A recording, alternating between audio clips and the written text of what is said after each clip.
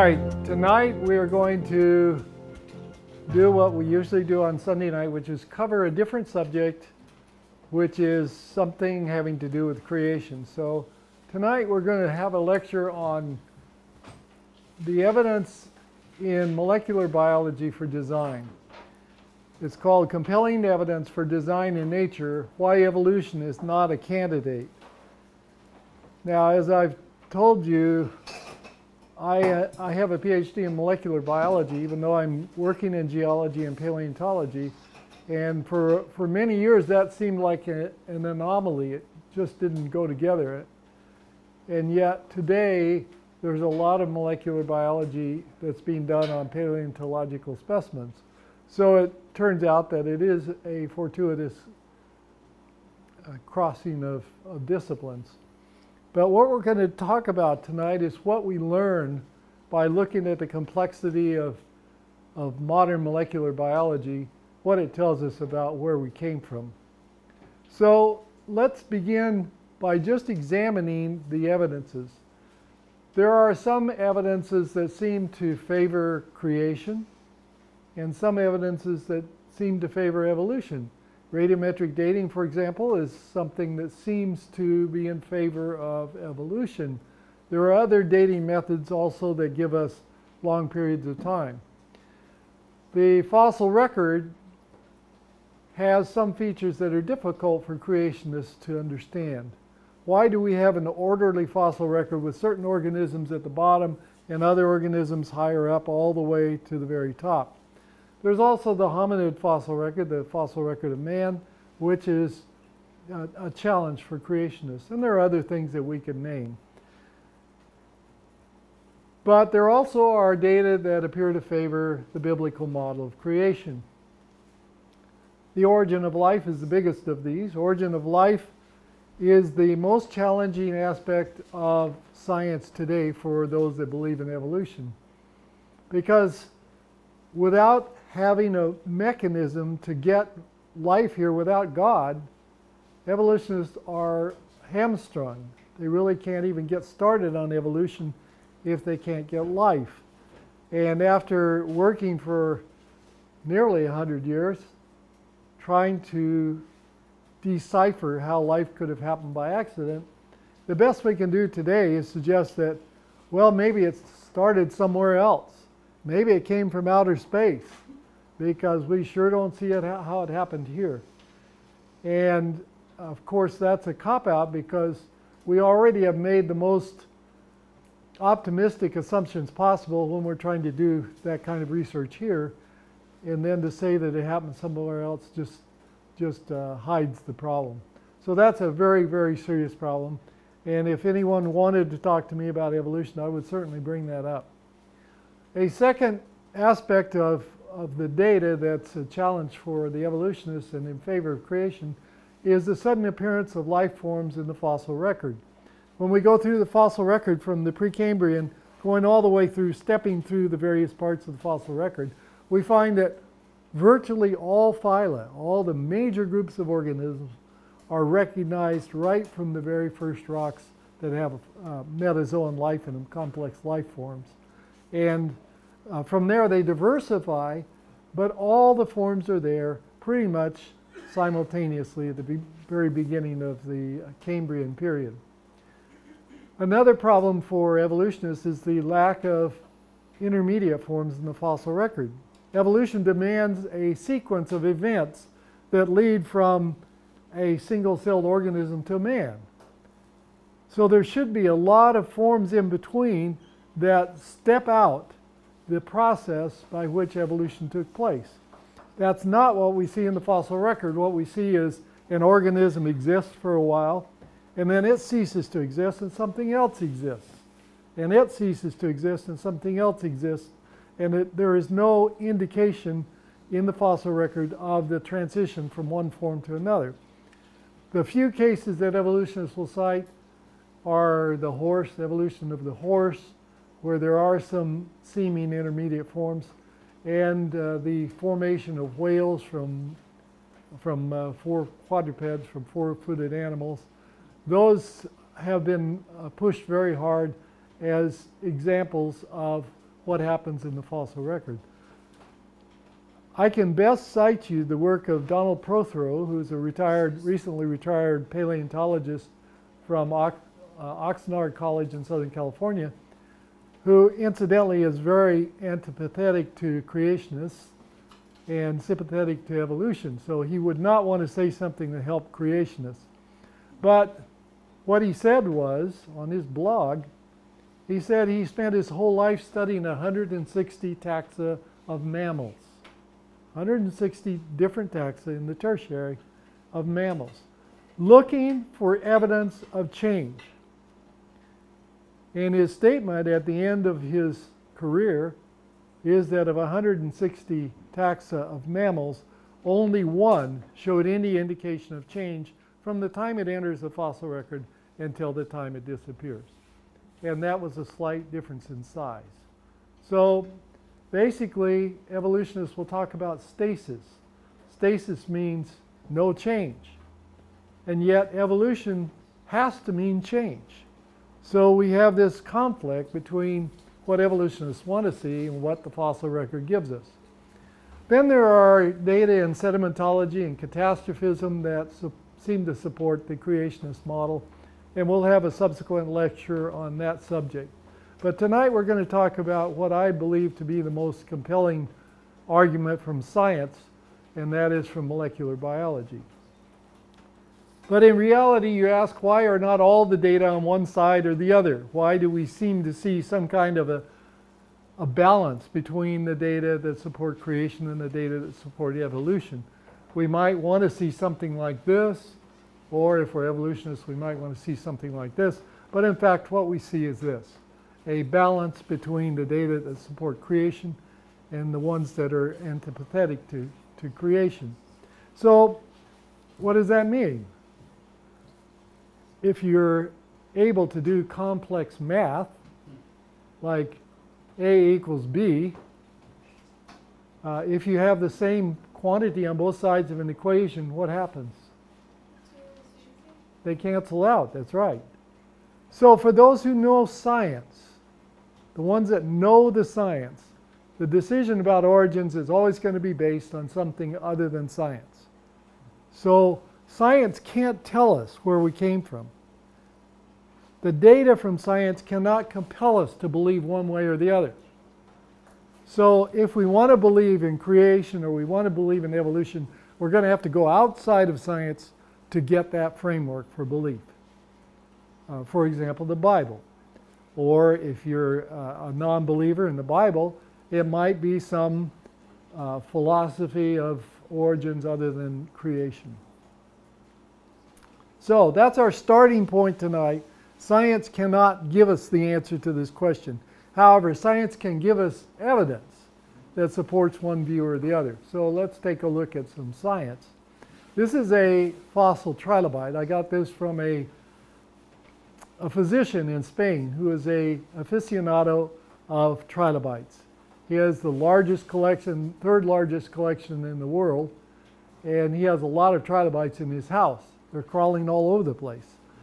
And this is what they look like. And trilobites are very complex arthropods. Arthropods are insects. Trilobites are arthropods. They're in the same alliance as insects and crustaceans and spiders and all those organisms that have hard outer skeletons. Trilobites have a very complex structure. They have compound eyes. Here you can see their compound eyes. They have swimmerets on the underside. They have antennae that come out the front. They have all the complexities of any modern arthropod. And yet they're one of the first organisms we see in the fossil record with all these complexities already there. So what we're going to do is we're going to use the trilobite as a metaphor for this complexity. And we're going to look at this diagram here. Here you can see the trilobite. And notice that all of these major groups of organisms are connected below this dotted line. That dotted line separates data from no data. There are no metazoan fossils down here. There are metazoan fossils up here. And the metazoan fossils we have up here are of things like trilobites and other kinds of organisms, mollusks and so on. So here's the challenge that we're going to address. If you find some complex molecular biological process going on in a human, over here in the gnathostomes, and you find that the same complex molecular biological process is going on in a fruit fly, then evolution demands that that process have been present in the common ancestor of fruit flies and humans down here. Any other explanation would demand that the same process happen twice. And we can't even fathom how it could happen once. How can we have the same thing happening twice? So if it were not true that the common ancestor had those characteristics that are common between a human and a fruit fly, if that's not true, then that would falsify all of modern molecular systematics. So we're going to accept that that's true. Excuse me. We're going to accept that that's true, and we're going to watch the consequences of that. So if we find that something a human does is also present in a fruit fly, that means that that was present in the common ancestor down here, and that means it must also have been present in the trilobite, the first organism we have in the fossil record, or one of the first metazoan forms. Is that clear? So we can attribute very complex molecular biology that we find in fruit flies and humans back to this common ancestor, and from there we can go to the trilobite, which we see down here in the fossil record. Does that make sense? You follow that logic? So we're going to be able to look at the molecular biology of the trilobite even though they're extinct. We don't have any trilobites today. We're going to be able to see what went on inside their cells. Okay, let's start with something simple. This is a ATP synthase complex. This is a cell membrane. What does ATP do?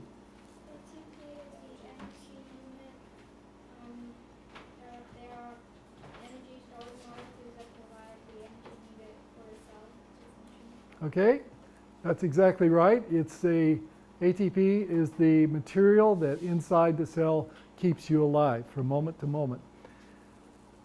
In fact, it is the ATP synthase that's disrupted when people are exposed to cyanide gas in the gas chamber. I don't know that they do this anymore, but back in the old days they used to put people in the chamber and they drop some cyanide pellets into acid. It would generate cyanide gas and they'd die. They died because that cyanide disrupted the ATP synthase and prevented the formation of ATP. So it's very, very close to life itself. This is what it looks like. This is a model. This is the membrane, cell membrane. And these structures that you see are all protein molecules. And this structure that looks like a motor back here, that's the armature of a motor. That's made of 12 protein molecules or so, forgotten the exact count. And this is a shaft, and the shaft turns. When this turns, the shaft turns, and this is the stator over here that holds this steady so it doesn't turn. So this shaft turns inside there, and it will generate ATP molecules. We're going to watch how that happens with a model.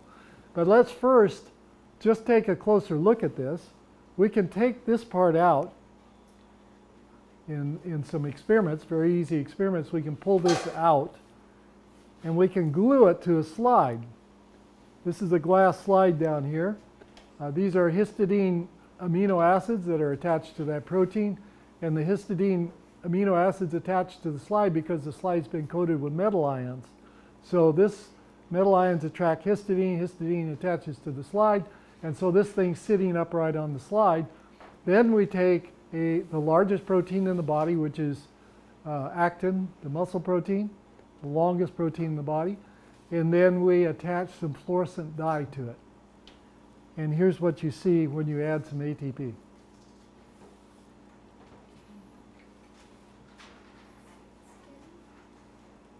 It's spinning around just like a motor. Yes? How do you see that? In a microscope. But isn't it smaller than optical wavelengths? The light is light, and the molecule that you're seeing there is an actin molecule, which can easily be seen in a light microscope. Okay. All right, now we're going to look at a model, and what you're going to see is this. I'm going to prepare you ahead of time so you'll be able to follow it. You're going to see a membrane. That membrane is the mitochondrial membrane. Outside the membrane, you're going to see plus charges. Those represent hydrogen ions. And those plus charges are going to jump onto the armature of the motor, and they're going to travel around that as it turns and hop off on the other side. So they can only get on over here from the outside, and they can only get off over here on the inside. So they're constrained. If they want to go from outside to inside, they're constrained to ride the merry-go-round. And as they ride the merry-go-round, it turns. And as it turns, the shaft turns. And as the shaft turns, we make ATP. Okay, so you're going to see this in the model. Okay, here it is. Notice the concentration of hydrogen ions is higher outside, so they want to get inside. They're going to jump onto this structure here, and they're going to jump off over here. Now watch what happens up here. We take a molecule of ADP and an inorganic phosphate and jam them together physically so that they form a chemical bond, and now we've made ATP. That's the process that keeps you alive from moment to moment. You have billions of these things inside your cells, inside your body. All these little motors turning away and cranking out ATP. Is that amazing? Yes. Yes. How fast does that go in real time? I don't know the answer to that. Sorry. Okay, now, you want to see that again, or did you get the picture? I got the picture. Okay. See it again, it was cool. All right, let's watch it again. Okay, here are the hydrogen ions on the outside, and they're jumping on here, and they're jumping off over here. They want to get inside because there are more of them outside than inside. That's the process of diffusion. So diffusion is what keeps us alive. You may think diffusion is not a very important part of life, but that's what keeps us alive. And there you made ATP.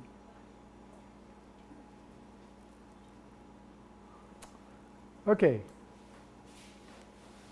That ATP synthase is present not only in fruit flies and humans, it's present in every living organism, from bacterial cells to humans. It's present in every living organism. It's a motor. It's as complex as any motor that man designs. Electric motor. And that electric motor is keeping us alive. And how can you get an electric motor like that, with that complexity, formed without a designer? Without a mechanism to make proteins? Question. Is ATP synthase also found in bacteria, or is it just... It's found in all living organisms. There are a few bacteria that don't use ATP as a power source, but they still have the motor there. It just does something different for them. Yes? Would that be considered a type of free energy? Well, free energy is involved in the process, and that's the diffusion. The free energy comes from diffusion. All right, let's try something a little more complex. That was just a warm-up. We're going to move another level, and we're going to talk about cell division. This is a chromatid from a human cell. These are microtubules that attach to a structure called the kinetochore on the chromosomes. These chromosomes are condensed down so that the cell can divide and keep track of them. And you can see microtubules come and attach to both sides of the chromatids. And when they separate in the middle, these microtubules pull them off in opposite directions. We're going to look at that from several perspectives now. Here is a karyotype of a human. This is a human cell that's been squashed, and during the process of cell division. Back in the old days, we used to have to use scissors to make these karyotypes, but nowadays you use Photoshop. Isn't that nice? Okay, so each one of these chromosomes has 4. There are 2 that are daughter chromatids because these have replicated and they're ready for cell division. This chromosome here, consisting of 2 chromatids now, this chromosome you got from your mom, and this one you got from your dad. This one from your mom, this one from your dad, all the way down the set. So you are a unique combination of DNA that came from your mother and your father. And these things together make up you. Let's take a look at these chromosomes in a little more detail. Here, one of these chromosomes has been treated with detergent, and it has caused the DNA to be released from the backbone of the chromosome, which is protein. This is a protein, series of protein molecules here and here, each of those daughter chromatids. But look at this cloud out here. Do you know what that cloud is? That cloud is a single molecule of DNA. Here you can see a close-up of this little box over here, and you can actually see the thread of DNA as it goes out, loops out from the backbone of the chromosome and comes back to it again, and this process goes on and on. Now, that cloud of DNA is about 1.6 centimeters long, 16 centimeters long. That's about this long. 16 centimeters long of DNA, something like that, in one molecule that makes up one chromosome inside your cell. If you consider the nucleus of the cell to be the size of the Earth, there is enough DNA in the nucleus of one cell to go to the sun and back 8 times. To the sun and back 8 times. There is enough DNA in a single cell. If you considered the nucleus of the cell to be the size of a shoebox, it would be like having a shoebox with 2,000 kilometers of string in it. Can you imagine a kite string 2,000 kilometers long? That would be long enough to go from here to California. And it's inside a box the size of a shoebox. That's what the nucleus of the cell is dealing with. Let's watch how the DNA has to be copied first. Here you see the DNA strand coming in from the left, and the DNA strand consists of 2 molecules. They're going in opposite directions. So in order to copy them, one of the strands can be copied straight away. You see that right here. The other strand has to be copied backwards because it's going the other direction. So this mechanism, this machine, copies that DNA flawlessly, even though it has to copy it backwards and rejoin it together to the strand. So this one's copied straight away, this one's copied backwards. And this diagram is going at about actual speed. This thing is turning at the speed of a jet engine. Yes?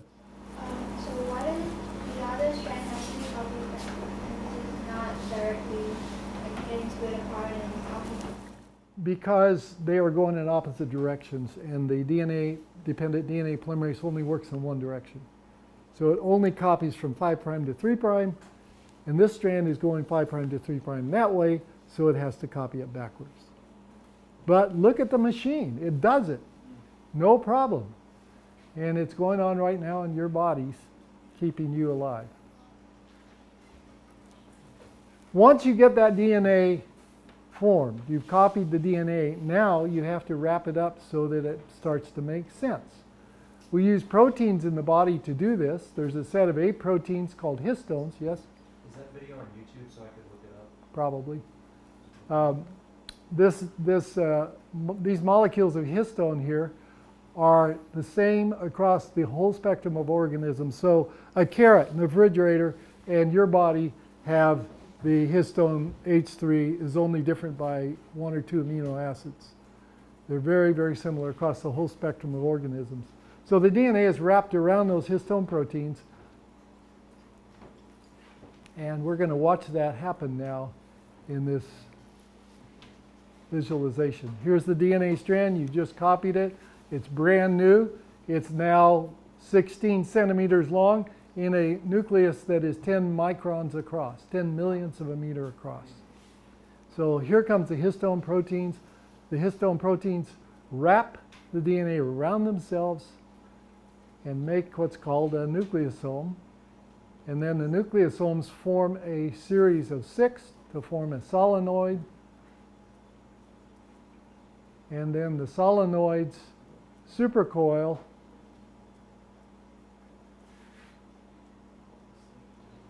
once,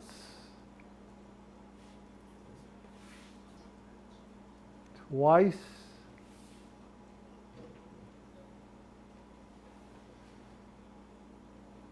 three times to make the condensed chromosome. Now all that DNA fits inside the nucleus. Now watch them. They're about ready to divide. Here you have this, the chromosomes all going to the center of the cell. When the last one gets there, a signal is given, and the kinetochores separate, and the chromosomes go off to opposite sides. The daughter chromatids become chromosomes, and now you have 2 new cells, each with a full complement of DNA. Now what happens if they don't do it right, if there's a mistake? What happens if they don't get there at the right time? What happens? How do they know when it's the right time to let go? Isn't there a protein that gets coded when they reach there? We're going to watch it. Here's the problem now. You've got 23 sets of chromosomes, 22 plus the X and Y chromosome. You have one copy of each of those chromatids, so there's 46 chromatids. And on signal, every single one of those has to let go so that the chromosomes can accumulate on the opposite sides to make 2 new cells. If that doesn't happen right, the cell dies. If that happens often enough, you die. So let's watch it in detail. Here, again, the work of Drew Berry, a very talented molecular biological artist at Howard Hughes Medical Institute. He used to be. I don't know where he is now. Here you can see the histone proteins surrounded by the DNA. Now we're looking just at one chromosome here. And what we're going to do is we're going to leave it behind and we're going to back out of the nucleus. So here you see the chromosome. Now we're going to back out of the nucleus. We're going to go through the nuclear skeleton, the nucleoskeleton, and then out a nuclear pore into the cytoplasm. And then we're going to see what happens to the cell. So here you see the chromosomes. The nucleus has now dissolved. And the chromosomes are beginning to organize themselves and moving toward the center of the cell.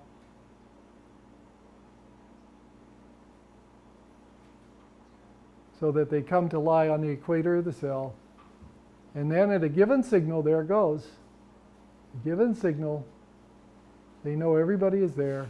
Off they go to opposite sides to make 2 new cells. 2 perfect cells, each having a full complement of DNA. Okay, now we're going to back that up. We're going to take one of those chromosomes, and we're going to look at it in detail. We're going to zoom in on the kinetochore and see exactly what's going on there. The kinetochore consists of about 200 different proteins. So itself is very complex. Here you can see the microtubules binding to the kinetochore. Microtubules binding to the kinetochore. And now we're going to zoom in and we're going to look at the kinetochore in detail. Here you see the microtubules being formed off of the kinetochore as they expand or contract. A lot of activity going on down here. We'll zoom in closer.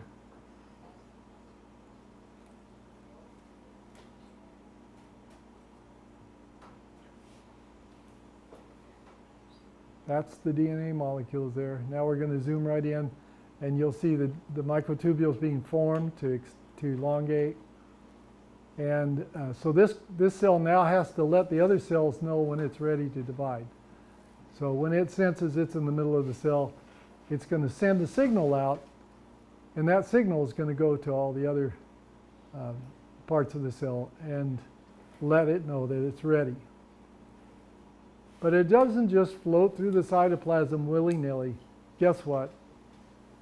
The microtubules are the highways of the cell. And the signal walks on the microtubules to carry the message that it's ready to divide. And there they go. Off they go, just like in a horse race. They aren't the only things that walk on microtubules. Microtubules are the highways of the cell. Everything's walking on microtubules from place to place. Here comes your messenger carrying the message saying that it's time to divide. But there's lots of other traffic out there as well.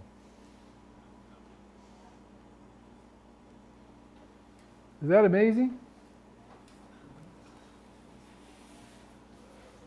Let's take another look at the cell. This is a modern depiction of a cell showing some of the complexities in the cell and the nucleus. We'll take just the nucleus and blow it up and look at the nucleus. And what do you see here? You see nucleolus. You see the DNA molecules. You see these amazing pores.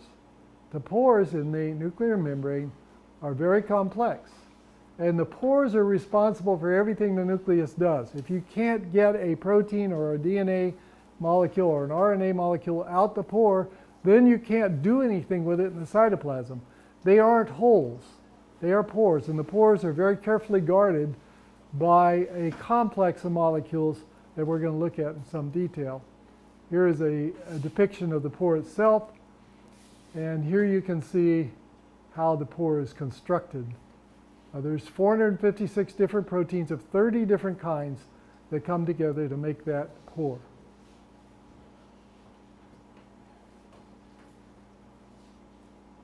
The membrane spanning proteins are the first ones, and they begin to form the opening of the pore, and then they begin to pick up other proteins, and the whole thing can construct itself.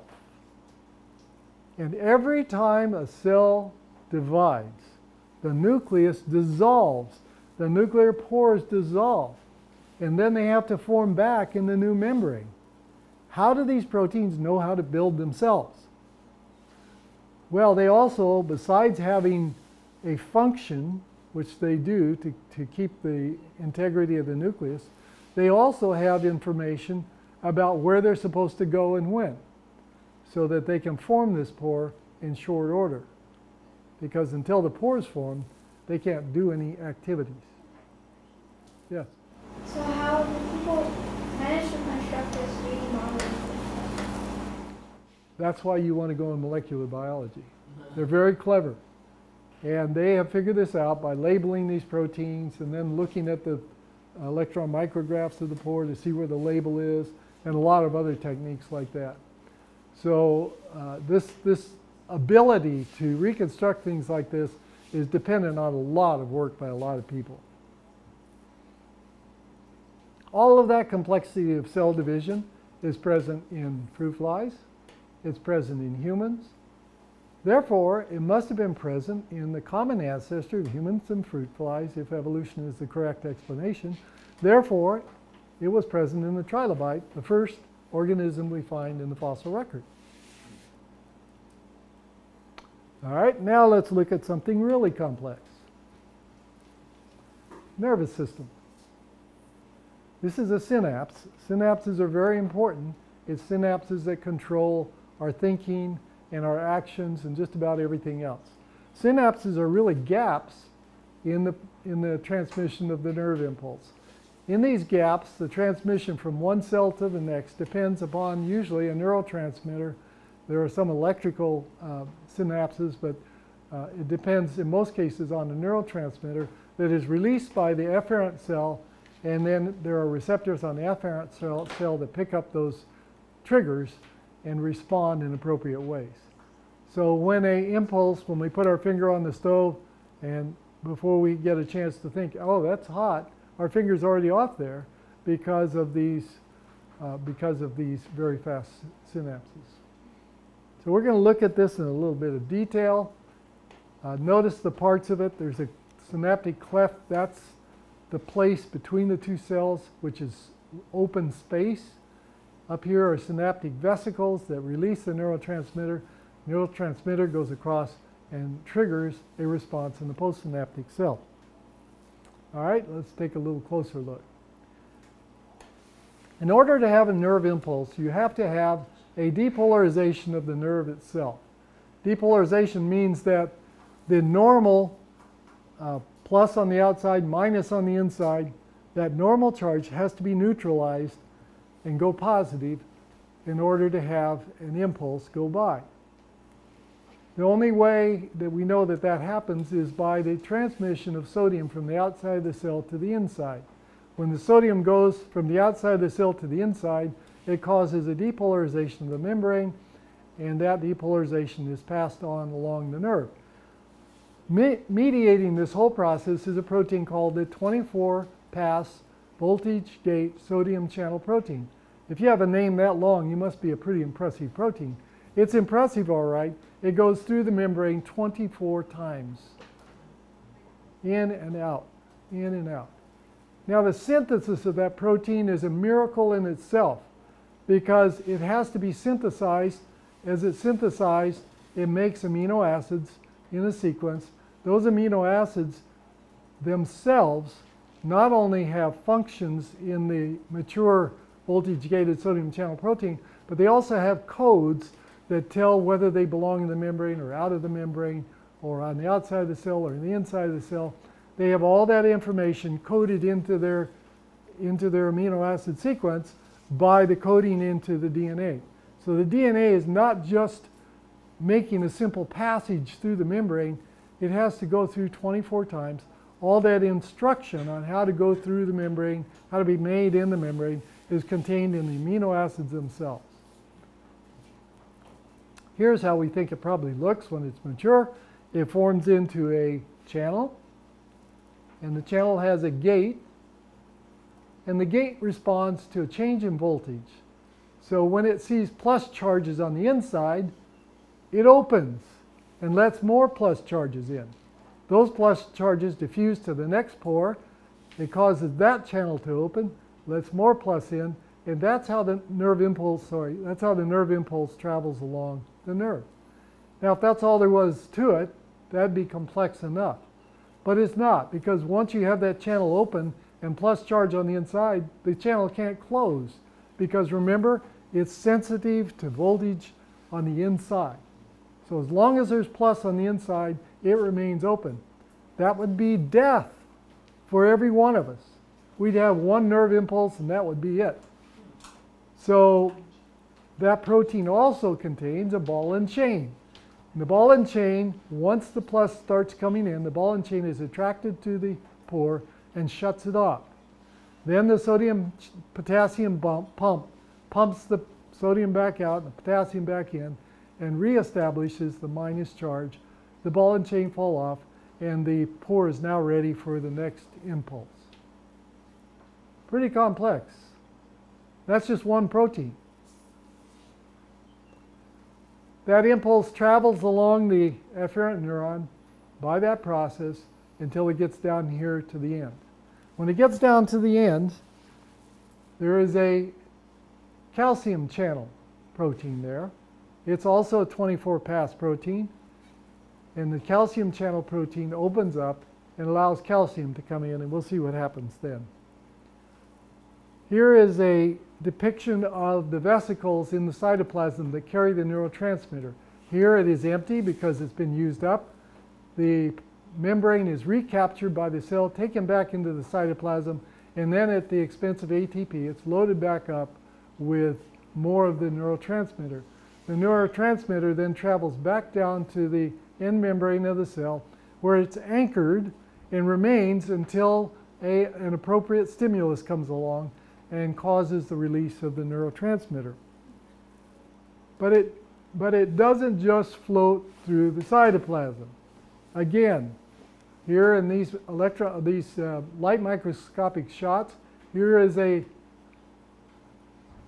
microtubule here, and here are two of those vesicles, one there and one there. Here they are approaching each other. They're passing each other, exchanging greetings, asking how the weather is down at the other end. And here they go on past each other.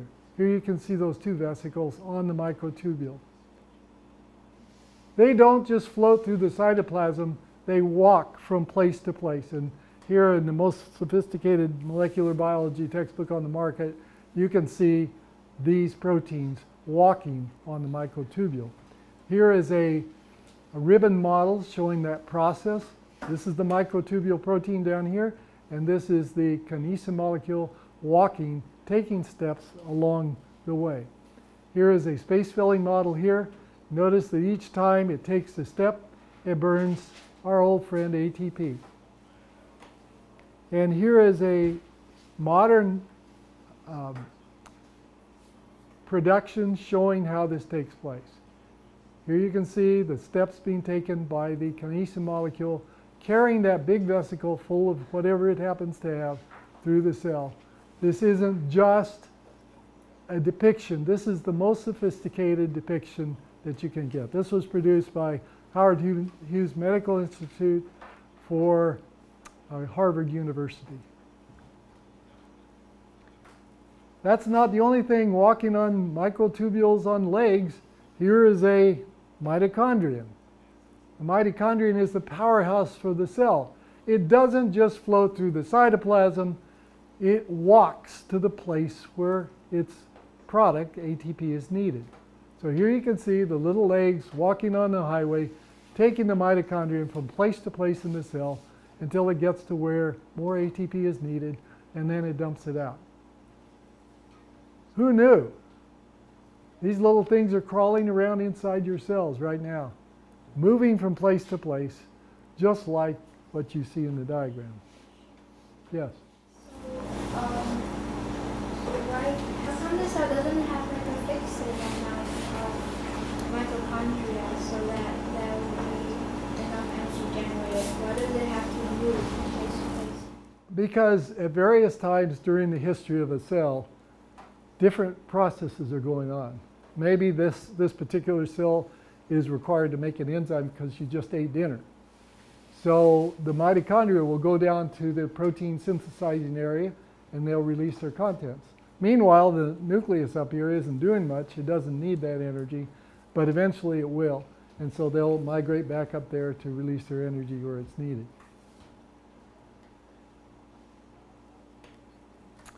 Here is the vesicle. Here is the synaptic membrane. Here are the proteins that bind the synaptic vesicle in place, ready to release its contents. And here is the Rab protein. The Rab protein is a shipping label.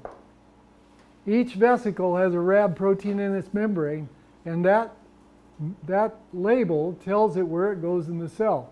There's a UPS guy down here with a scanner, and he scans that label, and if it's in the wrong place, he turns it around and sends it off in another direction. That's sophisticated. That's complex. And all these proteins that are present in the membrane, you don't want to use this once and throw it away. You want to reuse it, right? So once you dump the contents to the outside for a nerve impulse, you don't want to have to start from scratch. You want to take that membrane back into the cytoplasm, fill it up again, and reuse it. How does that happen? Well, right now it's fused to the end membrane of the cell. How do you get it back? There's a molecule that does that called clathrin. Clathrin forms a cage around the cell, around the vesicle, and pulls it back into the cytoplasm. This is what the clathrin molecules do.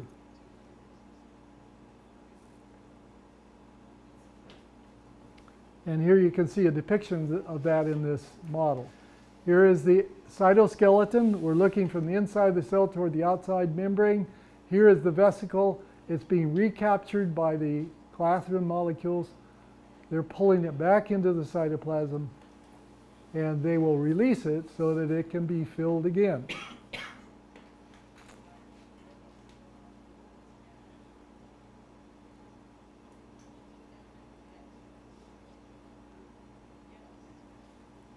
Okay, now they fall off.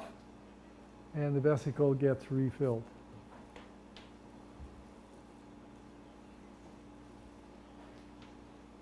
All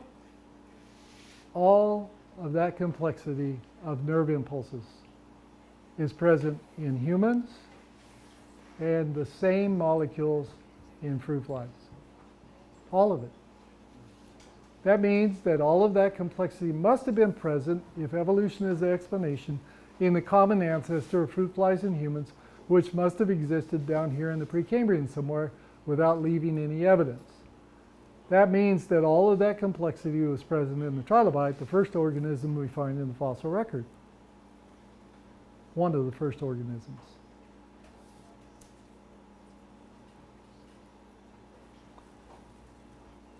So we go from nothing to everything in very short order.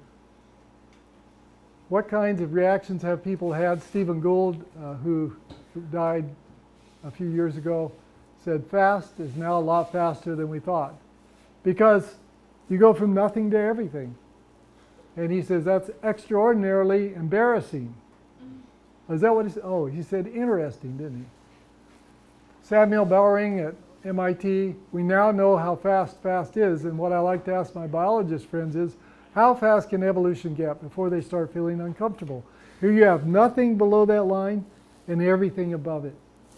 Rudolf Rath, there must be limits to change. After all, we've had these same body plans for 500 million years. Ever since the very first organism, there are no new phyla. And Narbonne says, what Darwin describes in Origin of Species was a steady background kind of evolution.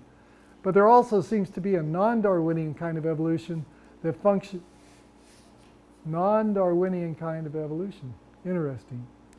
That functions over extremely short time periods. And that's where how much of the action is? All the action is. So what is evolution doing? Isn't that the hopeful monster theory? That's what the conclusion you reach, if you follow this logic, is that everything is happening in no time. What does that sound like to you? Sounds like creation, that's right. So I've given this talk at many secular universities, and I have ended up with this slide. And again, I point out the fact that this line separates data from no data, data from no data. When the data are there, all the molecular biological complexity of the organism is also there. And down below the line, there's nothing. So what makes more sense to you? To believe that all that complexity happened with no data? Or to believe that maybe some amazingly intelligent being was responsible for forming these things and put it all together and provided it all in zero time? We would say that was creation. So if you believe in evolution, if you believe all of this arose without a divine guidance, you believe it on the basis of faith, blind faith. Blind because there's nothing there. At least if you believe in a creator, you have a meaningful mechanism to explain what you see. Thank you.